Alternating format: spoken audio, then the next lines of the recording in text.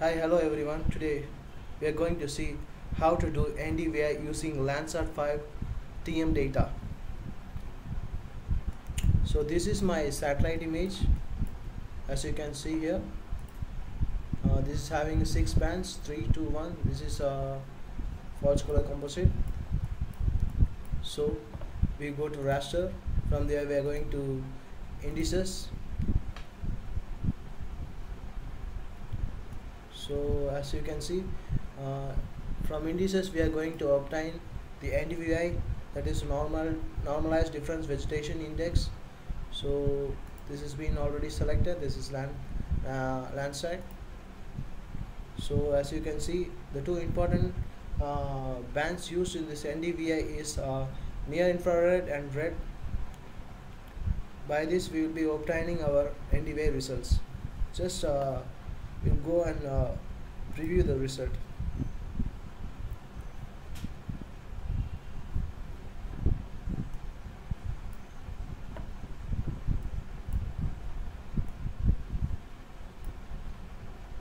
So this is my NDVI result.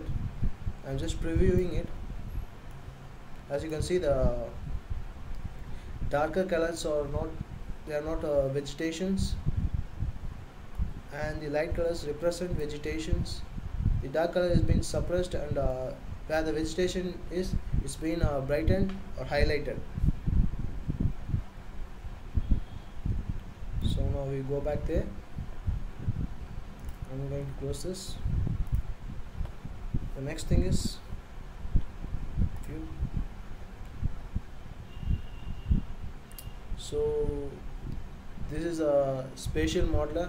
This is how our process works. This is our satellite image. This is our satellite image. This is band 1 and band 2.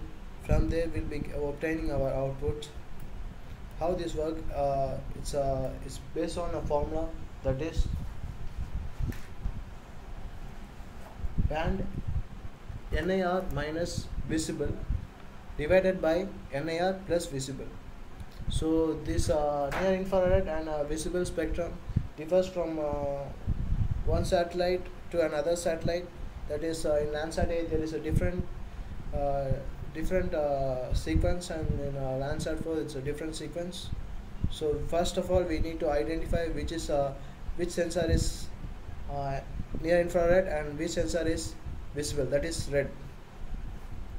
So I'm going to close it. I'm going to give my output location.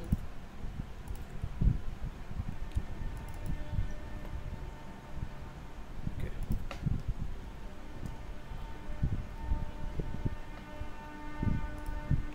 NDVI. So I'm just going to save it. Okay. So it's been processed. It's been working out for the results.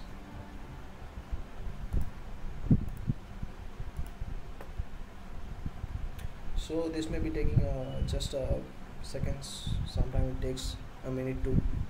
Yes, I'm going to close it.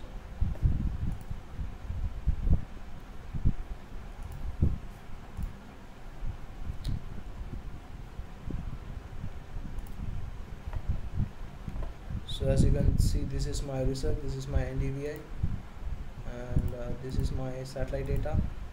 You can see closely. The vegetation is being given a light color, and the water bodies, another land area which is being given darker colors, and you can see different shades in the both bright and dark. That represents how much density is being the vegetation found on a land surface. So this is my result. I'm going to show you this result in ArcGIS. So as you can see here, now I have classified this. I have obtained that NDVI result from that Erdas, and I have put it into this ArcGIS, and I have classified it into 5 classes, likely high to very low.